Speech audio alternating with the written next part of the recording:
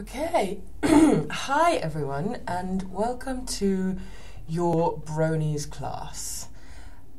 This is a slightly odd experience for me and I'm sure it is for you too. I've never tried to do an audio version of a lecture before. I'm a little sad that we can't do this in person because it's an incredibly interesting topic and I think that you guys would have a huge amount of valuable stuff to add to it that I haven't necessarily thought of before. But unfortunately, this is where we are right now, so let's make the best of it.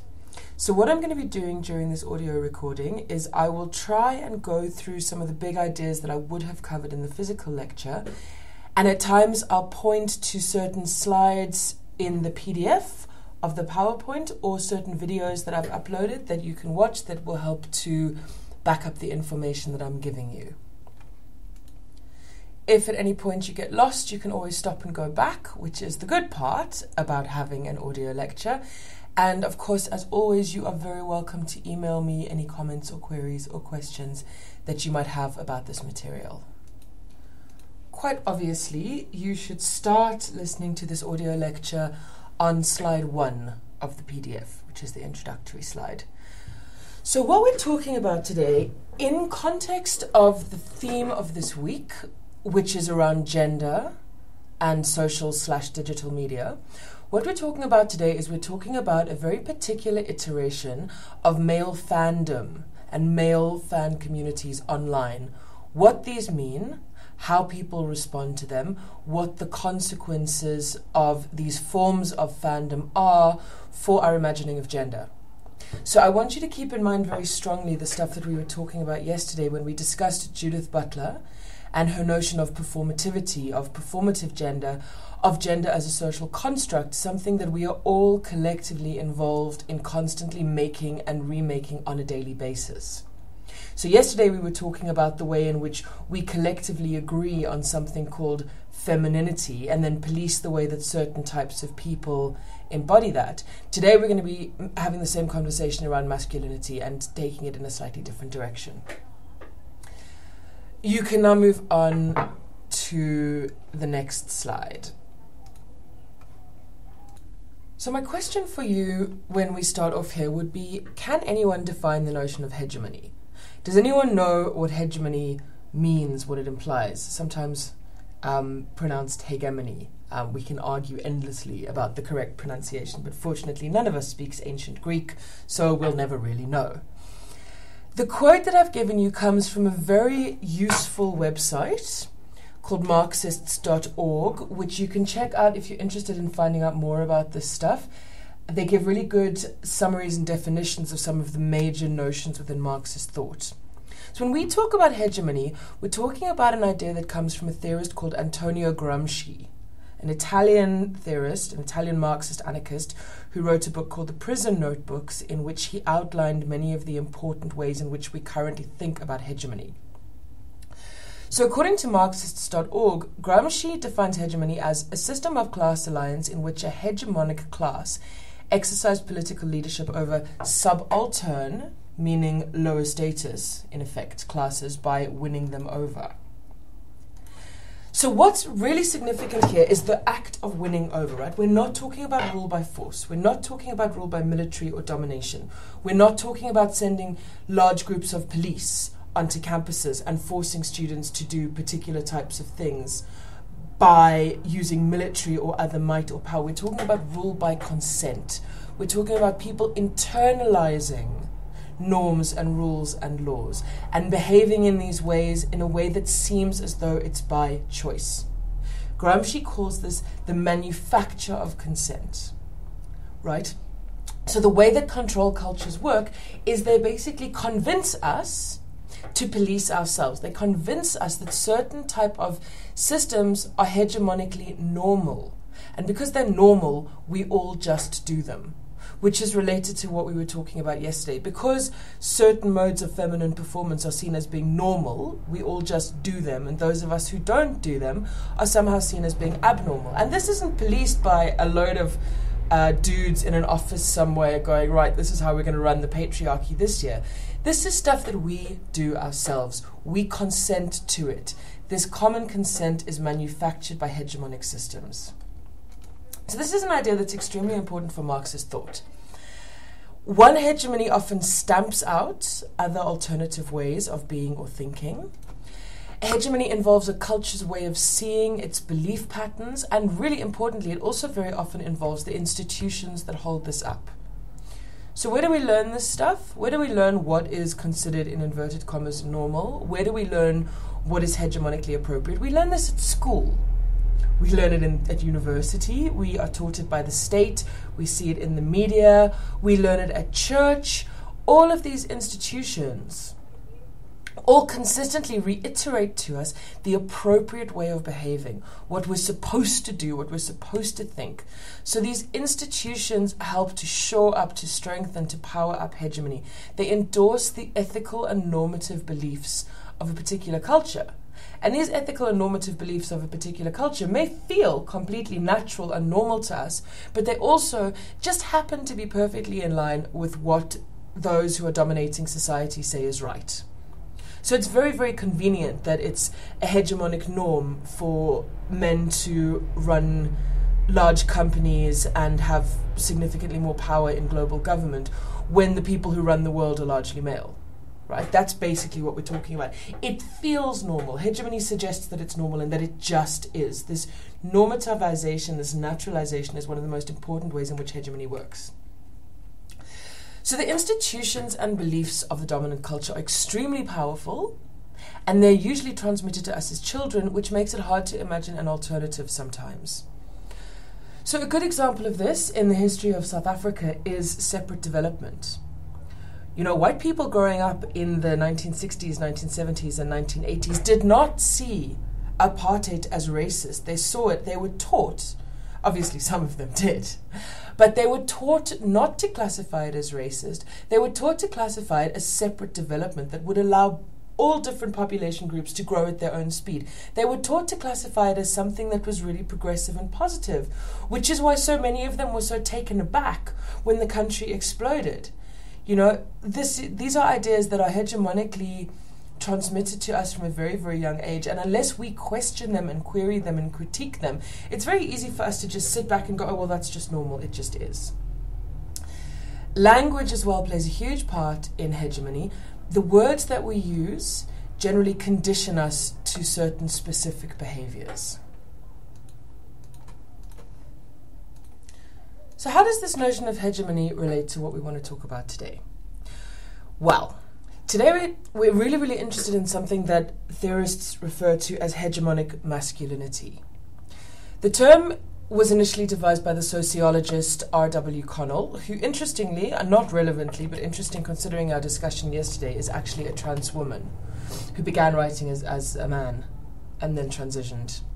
So R.W. Connell is an Australian sociologist who's very, very good, who wrote a book in 1995 called Masculinities and discussed hegemonic masculinity.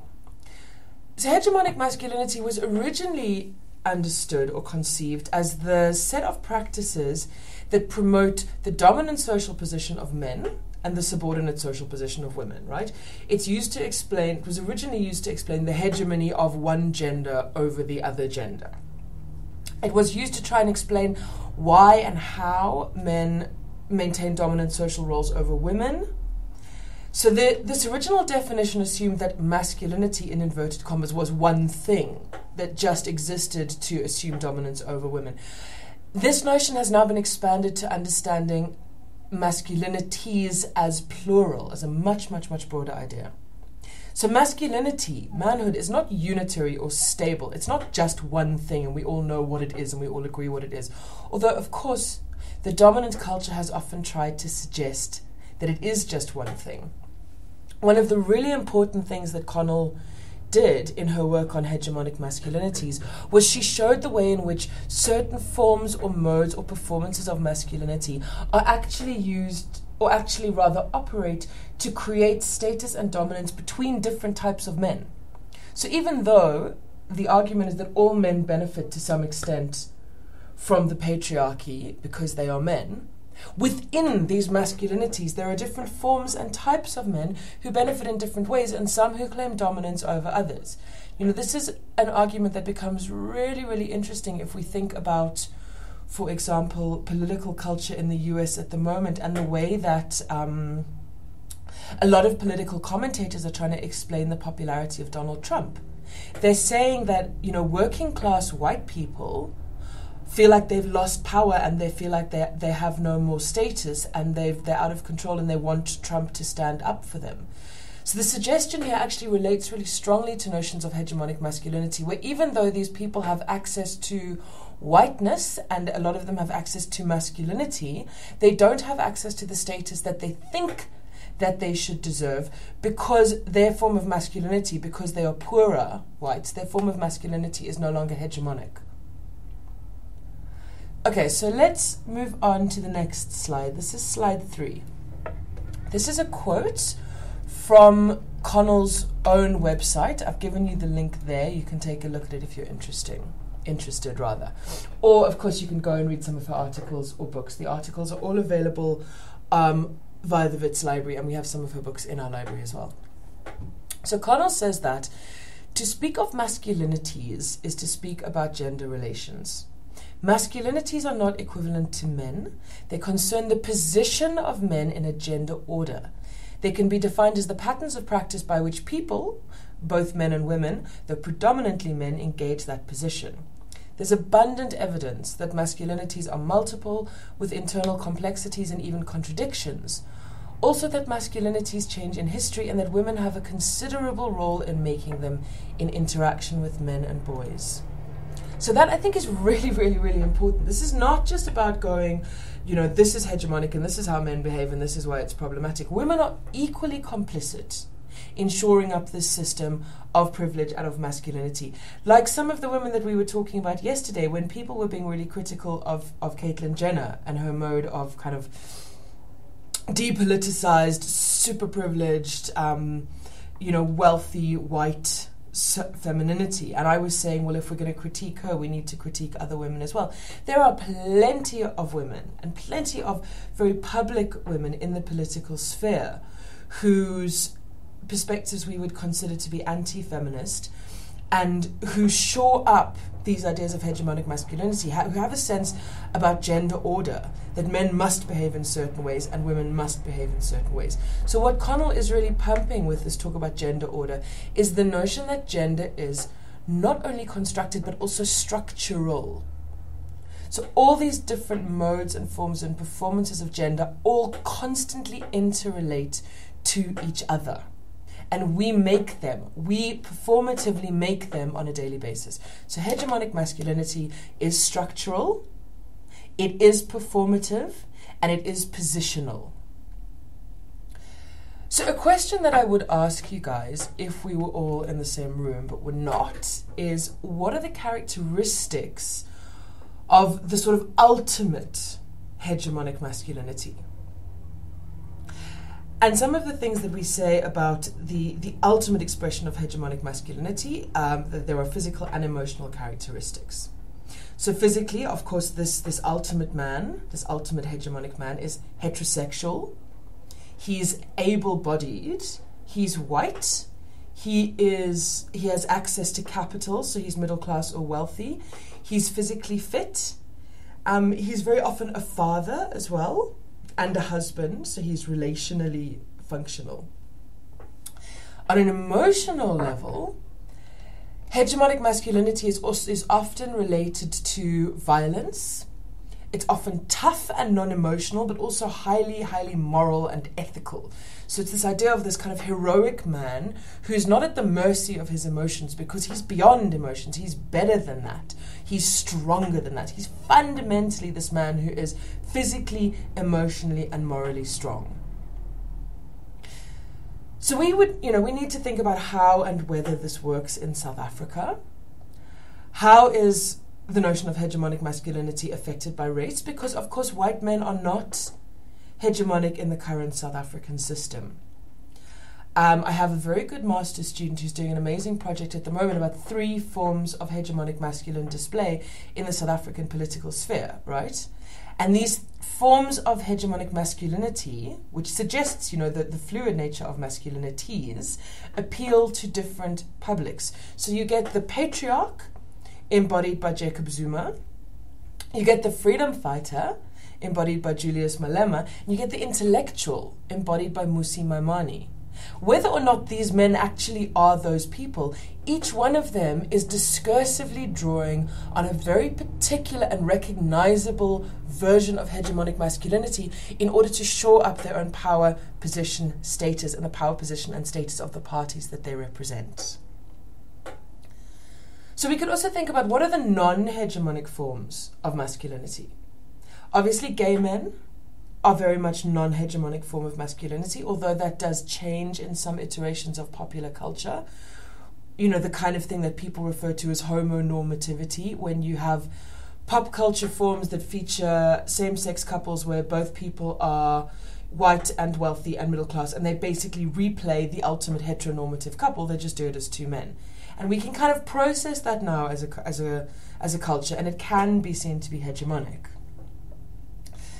Other types of non-hegemonic men are potentially geeks, right? Geek culture is very much about rejecting mainstream notions of hegemony, although, of course, as we'll see, it has its own hegemonic forms within itself. Notions of around metrosexuals and men, as we discussed again yesterday, it used to be less hegemonic and less culturally appropriate for men to groom than it is now, so that's a shift that's happened. Stay-at-home fathers are also really, really quite interesting because there is hegemonic power attached to the notion of fathering, but only in certain ways. So that's also a cultural shift that we're seeing at the moment. So hegemonic masculinity is not something that I think anyone actually really has, right? It's not something that any single man can properly embody, not even Arnold Schwarzenegger, because, you know, he has a strange accent and he's not really American. The hegemonic masculinity is the idea, it's the notion of the ultimate man that structures gender relations, structures male and female behavior, structures patriarchy. It's something that men can access and benefit from, but it's something that also alienates them. It's something that men are meant to be able to pull off, but most can't fulfill all of those criteria. So it's a culturally idealized form of masculinity, and it depends on non-hegemonic masculine forms to legitimize itself. So it's not just about contrasting masculinity to femininity. It's not just about going men are dominant to women, over women rather. It's also about going men, certain types of men dominate other types of men. So really importantly, it has different types of effects on different types of men who try to either fit in with it or reject it or ignore it or work within it. So one of the really interesting things about male popular cultural fandom is that it has the capacity to disrupt hegemonic masculinity. It's often explicitly designed to disrupt hegemonic masculinity, to go with different kinds of men to that kind of men. And this is very different to the way in which other types of male fandom work.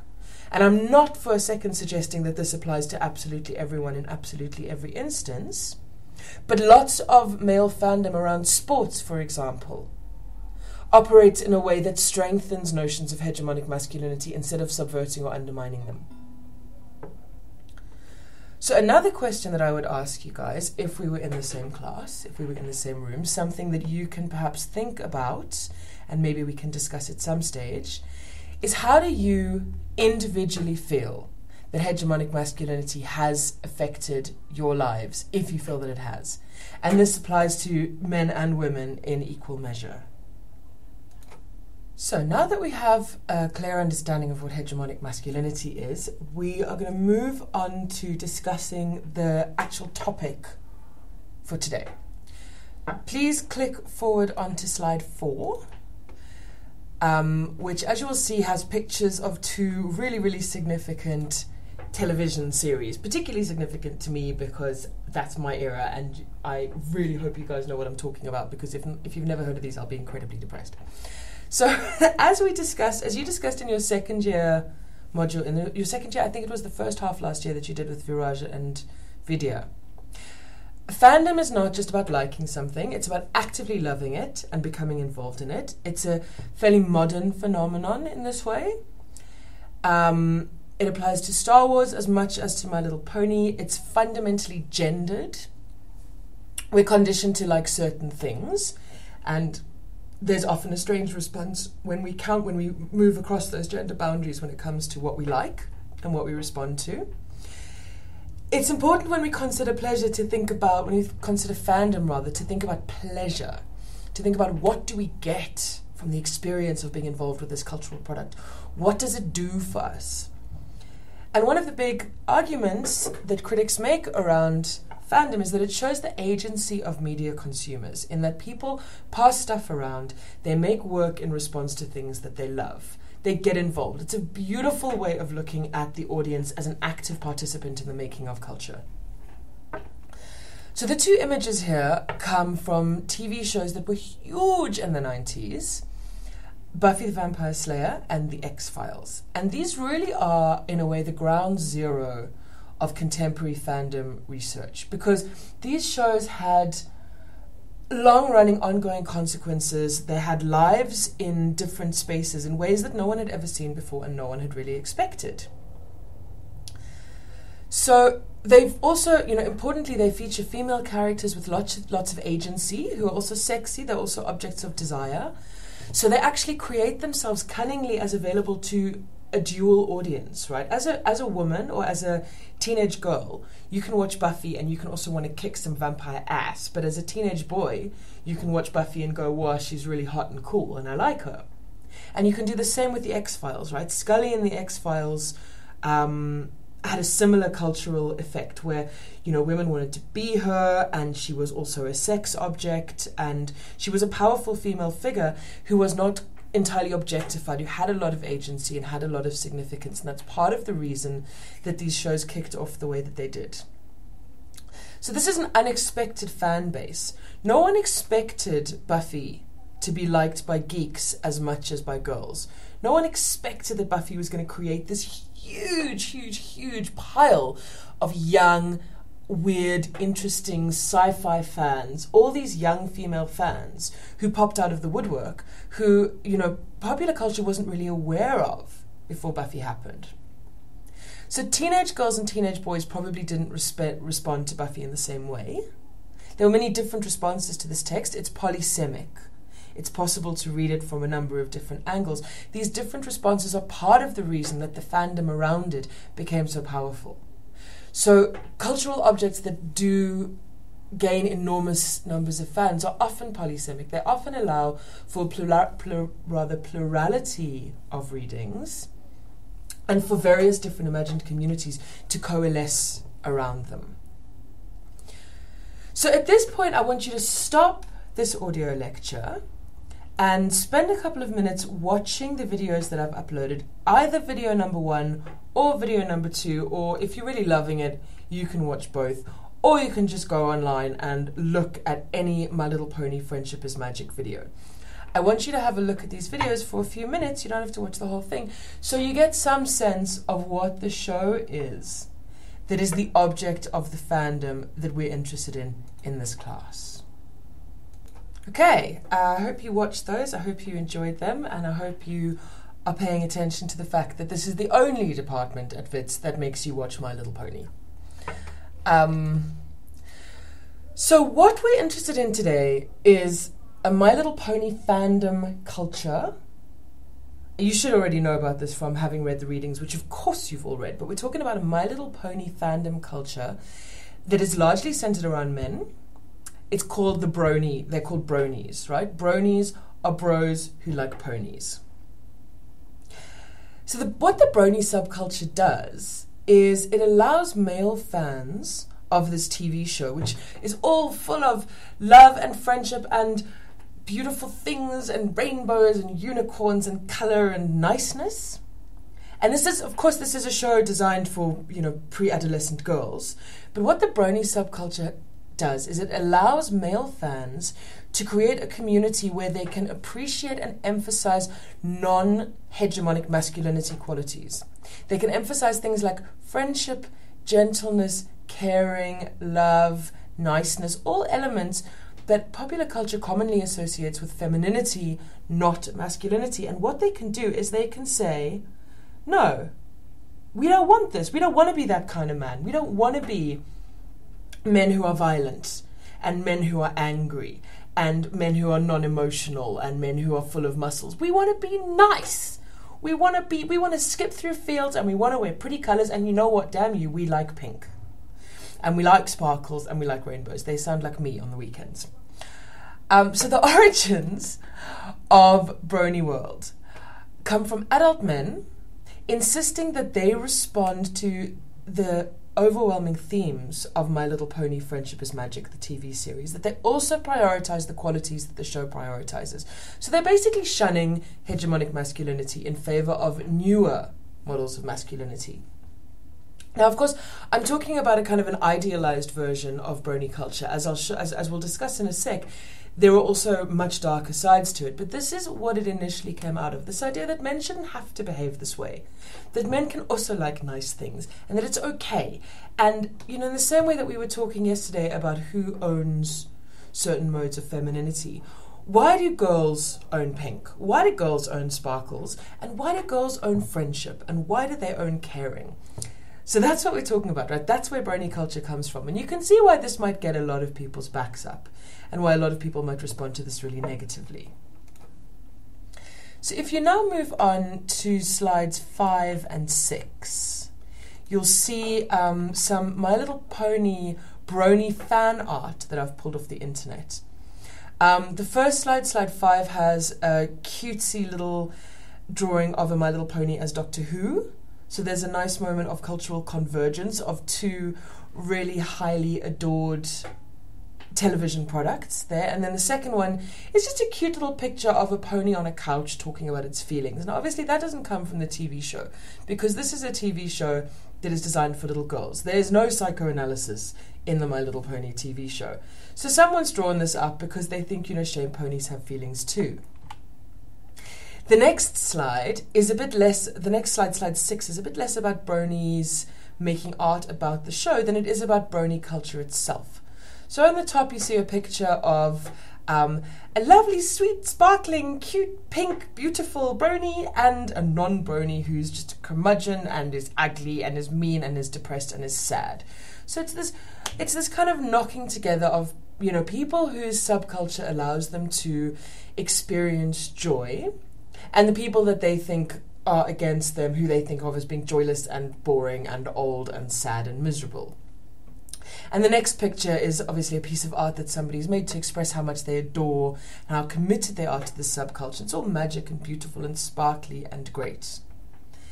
So people take this stuff really, really, really seriously. If you go and do a Google search for brony fan art, you will find thousands upon thousands upon thousands of images and texts and stories that you can have a look at. Of course, like most subcultures, brony subculture has a number of elements to it, and it also has a side that some people really don't like. Here you can shift on to slide 7. So slide 7 has got 2 examples of the ways in which some people in brony subculture really, really, really sexualize My Little Pony, that My Little Pony is in fact a sexual fetish object. Now, this is problematic for certain people for a lot of reasons. I have a very good friend who has a 3-year-old daughter who absolutely loves My Little Pony. So much, it's her favorite thing in the whole world. And my friend is having a constant war with her daughter because all her daughter wants to do is go on YouTube and look for videos of My Little Pony. But a lot of the videos that come up when you search that are brony videos featuring My Little Pony characters having really, really, really graphic, sometimes really kind of unusual S&M based sex. So my friend is in a constant war to purify the culture that her child can imbibe. So her child is absolutely allowed to get the original texts, but so much of the fan material associated with the original text is inappropriate for children. So she has to do this constant act of moderating the internet because, you know, YouTube is a really free space. There's a lot of stuff on there that comes without warnings and it's easily accessible. So this notion of bronies as people who sexualize ponies, this has actually become the stereotype of the entire subculture. That's something that began as a way of trying to undermine hegemonic masculinity and create spaces where men could relate to each other in different, more affective, emotional ways, has been stereotyped as a space that exists entirely for perverts and weirdos. And this should be familiar to you from our discussion yesterday, because it's really similar to some of the arguments around transgender men, where certain radical feminist thinkers are going, we can't allow these people into women's bathrooms or women's spaces or women's prisons because they will just rape us all, because they're just perverts, they're just violent, sexually aggressive men who use their identity as trans women or their subculture as bronies to just express this perverse, gross, disgusting sexuality. So both bronies and transgender women are often culturally described as examples of the depravity of men, the sickness, the pathology, the weirdness, the problem of men who misperform masculinity, who don't perform masculinity appropriately. And, for me, I think this is really significant because what it suggests is one of the ways in which the hegemony polices itself, right? Men who don't perform hegemonic masculinity or who explicitly reject hegemonic masculinity are stereotyped and characterized as being pathological, weird, violent, sick. And yes, there may be some cases where these things are true, and yes, it might be a bit weird and a little bit disturbing that adult men are sexually fetishizing a cute cartoon designed for 3 and 4-year-old girls. But I don't think that equates to the way the entire subculture is aggressively written off. Right? So I think that responses to bronies, which we'll come back to in a second, are also a really good example of the way that hegemonies police themselves. So if you go and look on slides 8 and 9, you'll see some examples of brony performance. Of course, all of the fan art that exists online, right? These are all social media and digital media communities. And interestingly, these social media and digital communities then shift into the real world space as a consequence of their existence on social media. So the pictures that you see in slide 8 are from various fan conventions featuring bronies or featuring other science fiction or pop cultural characters in which people get involved and dress up as My Little Pony characters. Slide 9 is 2 images of people who take the brony aesthetic forward in their own personal lives, and you think that this is really cute and fun.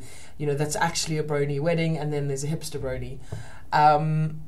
So a subculture that exists on the internet, that exists in the digital media space, actually metamorphosizes into something that exists in the real world space. So it's a beautiful example of how imagined communities that develop around fandoms and that develop around identities and that develop around cultural products in the online space then become real communities because people are actually physically brought together. People collectively organize themselves so that they can make their imagined community into a community that has a real face, that has a real geographical and physical presence, even if that's temporary. What's also significant about the bronies, they have a very, very strong online presence, and then they have things like conventions, groups, and events that come into real life. Brony culture shows the power of social media to create new spaces that allow for freedom and gender subversion. So in this sense, digital media is almost behaving as a space of freedom, this kind of utopian space of freedom that we've talked about throughout this class, this idealized utopian space of freedom. It's become a phenomenon. It's spread. There are films about it. I gave you a link in your course reader to a full-length movie about the brony subculture, a documentary that's very interesting if anyone wants to get hold of it. So it does suggest the power and the ability of the online space to create these places where subversion of gender can happen, right? And reconceptualization of gender can happen, and the undermining of gender hegemonies can happen. But there are some things that counter this idealization. So firstly, there's Pegasisters, right? Pegasisters are women, adult female fans of My Little Pony. And Pegasisters are often aggressively and quite nastily excluded from brony spaces, right? Where bronies will go, no, we don't want women in here. Even though the cultural product that they're attaching themselves to is something that's originally designed for females, and even though the way in which they're subverting hegemonic masculinity is by drawing on modes of behavior, performance, and feeling that are often associated with femininity, they're also going, no, get out, there's no space for women here. So this should be, this should bring back a lot of thoughts about some of the stuff that we talked about yesterday. Firstly, the female drag queen video that I showed you. And secondly, a brief discussion that we touched on about misogyny among gay men. So it may seem ostensibly as though there's this beautiful variety of gender and possibility that's emerging in the online space, but there's still this strange policing that exists. Oh, okay, sorry about the break. I think there might have been some minor technical difficulties there, but hopefully the recording is still working and still going on, and hopefully you're still following. Okay, so at this point, I would like to start talking about the final thing that we're going to discuss in this lecture, which is anti-fandom, right? Anti-fandom is a whole different mode of dealing with and discussing fandom. So we're talking here about the policing of fandom, right? The policing of these people, the shaming of these people, the way in which brony fandom is seen to be kind of disgusting and gross and weird and inappropriate. So policing of fandom happens in two ways. Firstly, it happens via exclusion. So certain types of people are excluded from liking certain types of things. You are told that you are not allowed to like this because this thing is for girls or it's for guys. You're not allowed to like Star Wars if you're a girl because it's for guys, which isn't really the case anymore, but it was when I was growing up. You're not allowed to like My Little Pony if you're an adult man because it's for girls. So firstly, there's exclusion. Secondly, there's mockery. People who like X are idiots, creeps, or weirdos. So related to the brony phenomenon, there's also another online subculture called Twi guys. And Twi guys are guys who like Twilight, right? They like the story, they like the narrative, whatever their reasons are, they like the Twilight. That is their object of fandom, is the Twilight series. And Twi guys are often exposed to enormous amounts of mockery. How can you like this silly, ridiculous, stupid thing? You're a man, what's wrong with you? So we see both exclusion and we see mockery. Now, at this point, I would like you to stop the audio recording again and to go back into your Sakai and watch video number 3. So this is an online video. This is a video made, it's sort of like fan art, but quite different. This is a video made about bronies by anti-fandom people who are policing men who like My Little Pony. So go and have a look at that. Okay, I hope you enjoyed that very well-made example of how to stereotype people. You can now go on to slide 10. Slide 10 is full of examples of online anti-fandom. So people are making fan art that is specifically about how much they hate other people's fan art, right? It's all, and the fact, up there on the right-hand corner, you can see something that relates to the anti-brony brotherhood. So this is men getting together and going, no, these other types of men are not okay. Same with the guy holding the gun. There's a way in which certain types of masculinity here are policing other types of masculinity. So this is a quote. Oh, and the fact that one of them, that the Anti-Brony Coalition banner from Facebook that I've given you comes from Bolivia, should give you some sense of how widespread this stuff is. So this is a quote from the main Facebook page of a group that calls itself the Anti-Brony Coalition. The Anti-Brony Coalition, somebody's written, I was freaking sick, this is a quote, I was freaking sick of seeing that pony garbage on every site I went to. I had to leave some of my favorite websites because of that scum. I've been exposed to it so much that every time I see the hideous face of an ugly cartoon pony, I seethe with anger and hatred. Their creations were scum, trash, garbage. I had no way to get away from it. I didn't like it. That was supposed to be the end of the story. I began to see fanboyism to extremes I'd never seen before, between the gore and the perversion. claiming it to be their sexual preference, of a little girl's cartoon, treating the fandom ponies and shows if it's their religion, the blatant lies about themselves, how apathetic and hateful they are under the guise of love and tolerance, telling myself and others to kill ourselves for not liking their show. I will never forget, I will never forgive. So clearly this is a rant written by a very angry dude who was operating or spending time on lots of social and digital media spaces where lots of bronies were also spending time, and he got into arguments with them and he disliked what they were saying and they disliked what he was saying, and it all got very nasty. Now, a discourse analysis of this post would show both exclusion and mockery, right? Both the idea that it's disgusting that these people like what they like because it's not appropriate for them, and mockery, these people are idiots, creeps and weirdos, as well as calls to violence. So anti-fandom has the potential to be excessive and to lead to disproportionate reactions, just like fandom itself.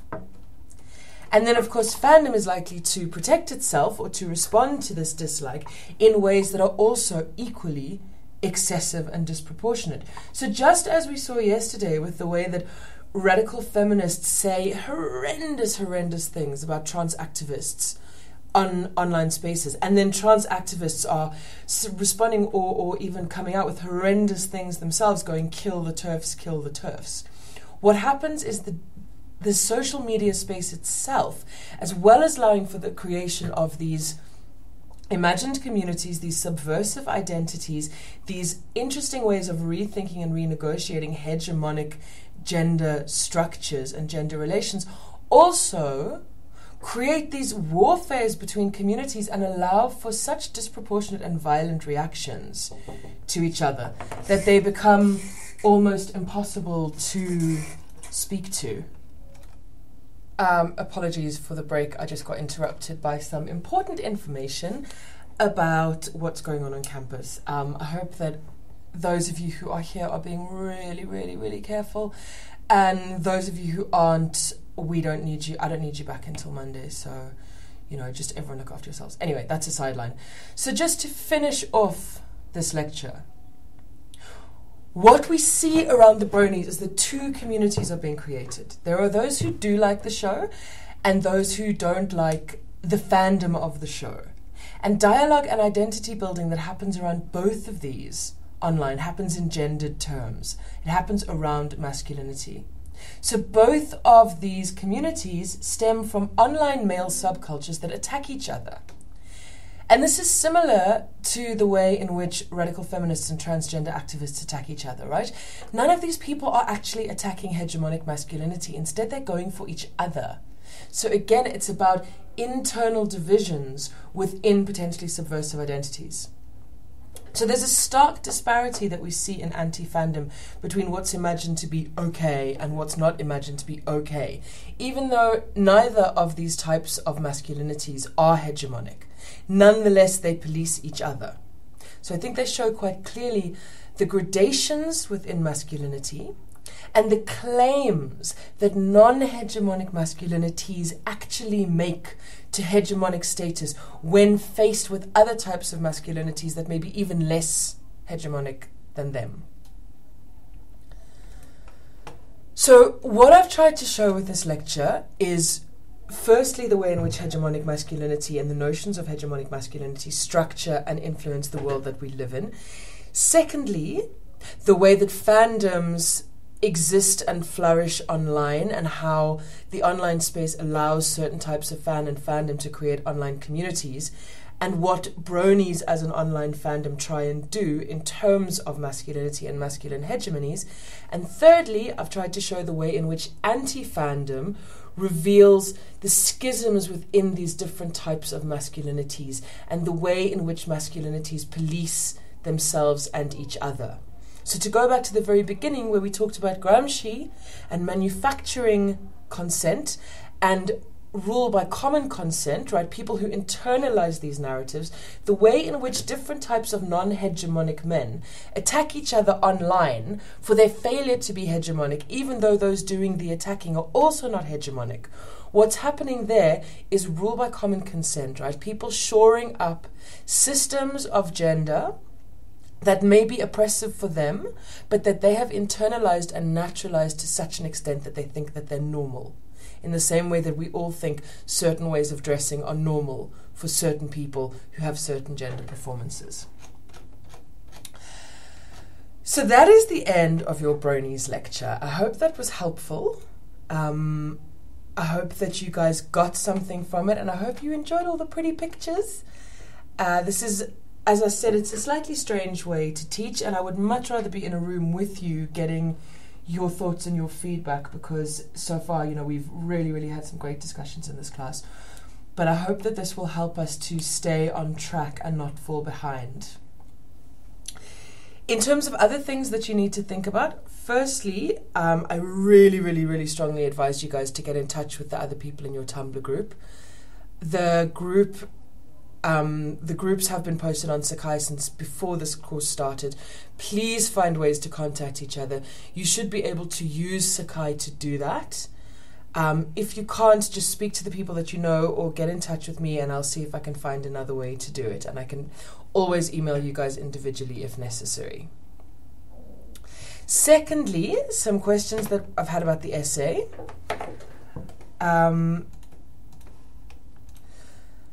One of the questions I had was about whether and how it influences contemporary society, part of the essay question.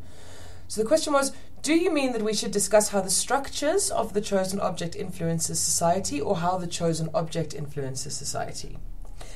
And here, because the question of the essay is particularly about structure, I do want you to talk about structure, right? I don't want you to go, this is the structure of Facebook, it works like this, blah, blah, blah, blah, blah. And then when you talk about Facebook's influence on society, to completely ignore the question of structure altogether.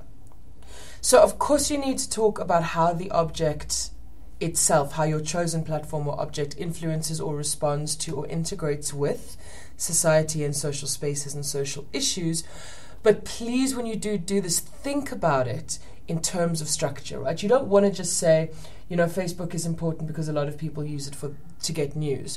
What about the way in which the structure of Facebook organizes how you get news? What about that is important to that news-getting function and to how that news-getting function influences society?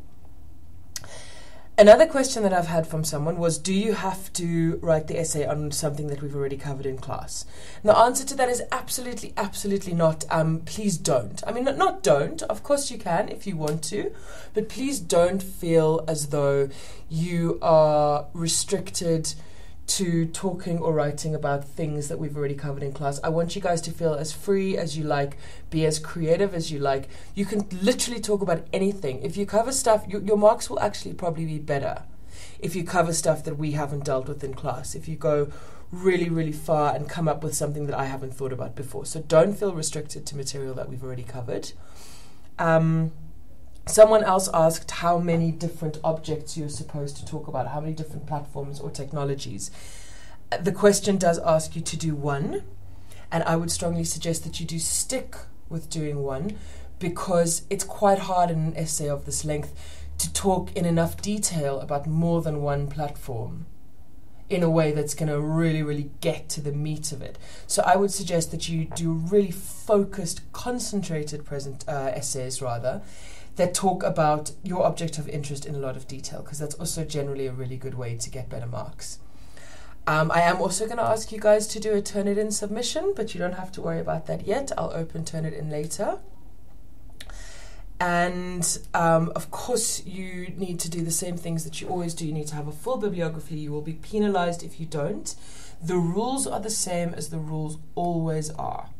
If your essay is not submitted to the essay box outside Merle's office by midday on the day of submission, you will get 0. If you hand it in before 4 p.m, you will lose 10%. Otherwise, you will get 0. There will be no late extensions. There will be no late admissions. If you come to me and you say, sorry, I can't hand it in, I've got too much work, I will actually just cry a little bit and then say no. That is not a good enough reason, especially since you've all been given an extension. And I expect great things from this class because so far you've been fantastic. So please go and write me some amazing, wonderful, exciting, thrilling essays that tell me things I'd never even thought about the social media world that you know way more about than I do. Okay, so that is the end of our very first audio lecture in New Media and Society. And I hope it's been useful to you guys. And I also hope that we'll be back in class next Monday. But let's just keep discussing the situation and we'll see where we go. And whatever happens, I will make sure that you do not fall behind and that you get all the content that you need from this class so that you can all go and write fantastic exams. Oh, and please, please, please, if you haven't done so already, don't forget to vote on whether or not you want a take-home exam or a sit-down exam. Okay, see you next week. Bye.